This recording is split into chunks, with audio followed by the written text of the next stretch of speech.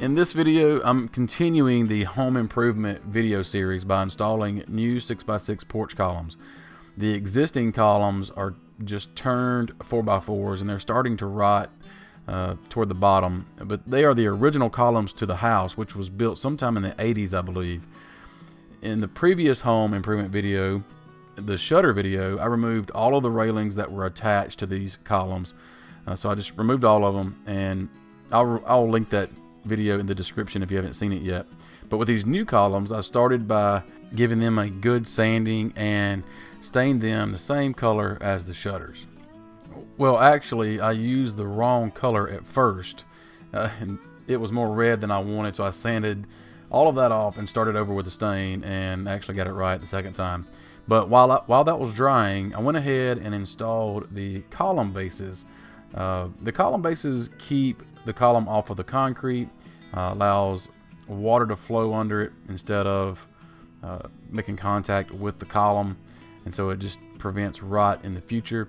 And because I'm replacing the 4x4s with the 6x6s, I had to use a flush bottom base rather than a base with 4 legs. Reason being is because the bigger post will hang off the porch a little bit, and if I were to use a base with 4 legs, it would actually not sit level on the concrete with those other 2 legs hanging off of the porch. So that's why I'm using this type base. And then once I had them installed, the bases installed, I could take that measurement from the bottom of the base to where the top of the column was going to make contact with the overhang of the porch. And so this gave me a more accurate measurement. Cutting the 6x6s was a little bit tricky in the fact that they were cumbersome, and I also had to flip each column to complete each cut. On a couple of them, I had to flip it again to trim it up where I made the cut. This was probably the most crucial part of the entire project, because if I cut any one column the wrong length, it just wasn't going to work. So what I did was I measured each existing column one by one and then transferred those measurements to the new column and then cut it. And this way I was sure to not cut one too short.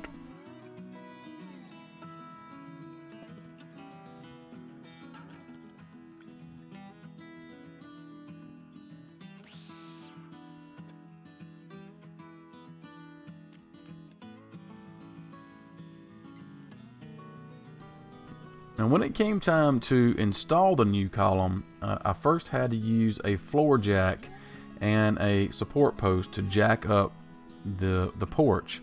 Now, this support post I had to cut to a certain length, and that was just because I had to take in consideration the amount of, or the distance from the floor up to where the support post was going to sit on the jack, and the distance between that jack and where it was going to make contact with the overhang of the porch.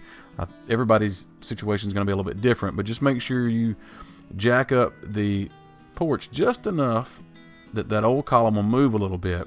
And the way that I removed these columns was just cut the old column in half with a reciprocating saw. I cut a little bit of the way through it, and then I checked the support column just to make sure I didn't vibrate anything loose, and just to double check, because I am working on the corner of the post here. The corner of the porch, so I don't want this thing to fall. So I made sure that everything was still secure, and then I continued on with the rest of the cut. Now, once I cut this old column in half, that gave me plenty of wiggle room to go ahead and remove the remainder of that column, and it just came out really easy. It was just a couple of nails holding this in place, so it just pulled out, and then I had to remove a nail with a hammer, which was not a big deal. Now watch this center column right here. Did you see that move?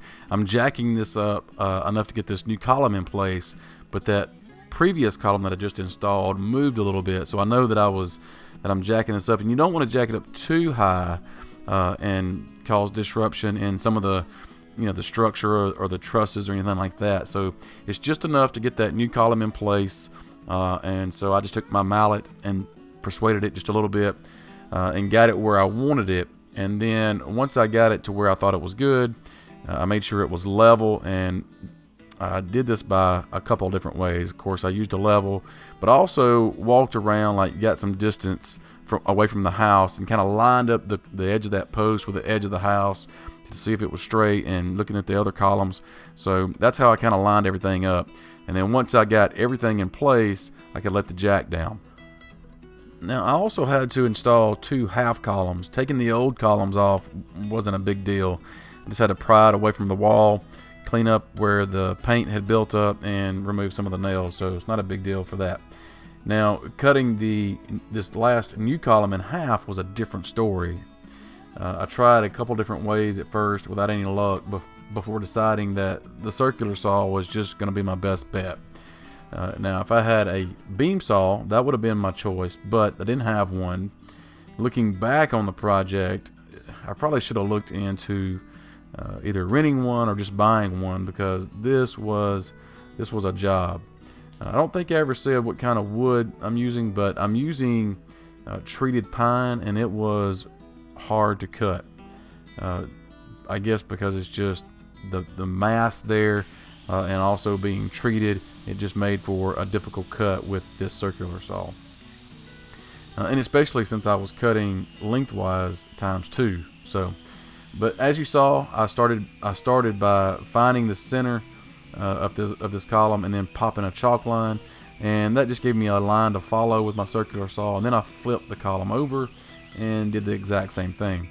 Now, because my circular saw couldn't cut to the middle of this column, there was a little bit more material to cut to actually make 2 pieces.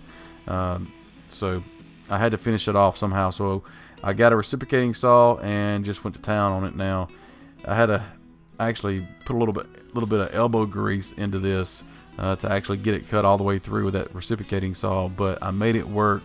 It happened. And so if I had to do it all over again, I would look for a different way to do this. I would probably look for a beam saw or somebody with a pretty big bandsaw to help me cut this in 2. Now, once I had the column into 2 pieces, I just cleaned it up with my electric planer, and that worked just fine. And so once I had that finished, I could cut this column to length. And so I wanted it off the ground just a little bit, so I left just a little bit off the floor, because this is going to be screwed to the wall. It didn't need a column base here. So I went ahead and started my screws into the column, and just made sure that I was going to be screwing into part of the framing or part of the structure of the house, and not just siding. And so I've got this corner piece on my house that was solid wood, so that's not going to be an issue here. But I did use I think 3.5 inch screws just to be safe, and I used about 6 screws on this. So once I got the screws started into place, I held the column up on the wall and started one, and then that way, once I had one, I could pivot on that one screw, get it level, and then just finish tacking it into place. So it went really easy, easier than I expected, and it looked really good. I was very pleased with how the columns came out. I like the contrast with the color of the house and how well the shutters actually matched. I have a couple more projects coming up that will add even more curb appeal to the house, so be sure to subscribe and click that little bell icon to be notified of new videos.